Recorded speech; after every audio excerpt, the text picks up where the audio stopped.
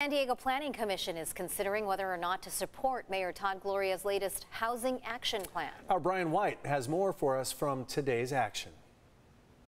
That's right. The mayor's new plan would incorporate the implementation of Senate Bill 10, which we've seen in recent months with protests. There are plenty of critics, but on the other hand, there are many supporters. The debate over SB 10 heated up today at the Planning Commission as they decided whether or not to endorse the mayor's new housing plan. High density randomly dropped into neighborhoods, totally out of scale with the neighborhoods they'll be dropped into. About 70 people filled council chambers to give public comment, and another 30 or so called in over the phone.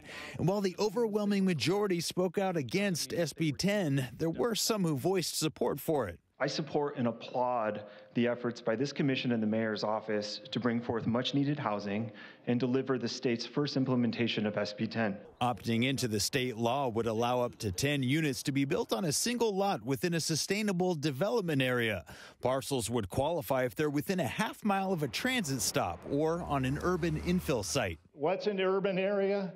If you have neighbors on either side of you and a street in front of you, you're in an urban area and you qualify for this. The biggest criticism of SB 10 by far was the fact that once you opt in, it's irreversible. Once a parcel is designated as eligible for Senate Bill 10, it can never be zoned for less density. So never.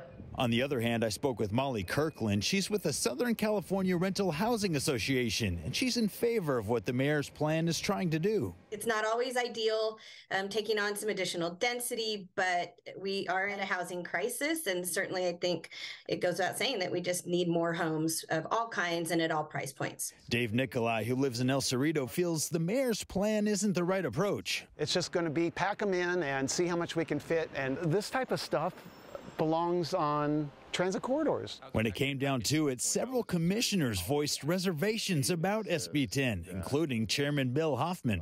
I think SB 10 is fatally flawed. I just don't think that was a good piece of legislation. After nearly 5 hours, the commissioners ultimately decided they needed more time. Options, so they voted to take this up again on August 3rd. In San Diego, Brian White, CBS 8. Thanks, Brian.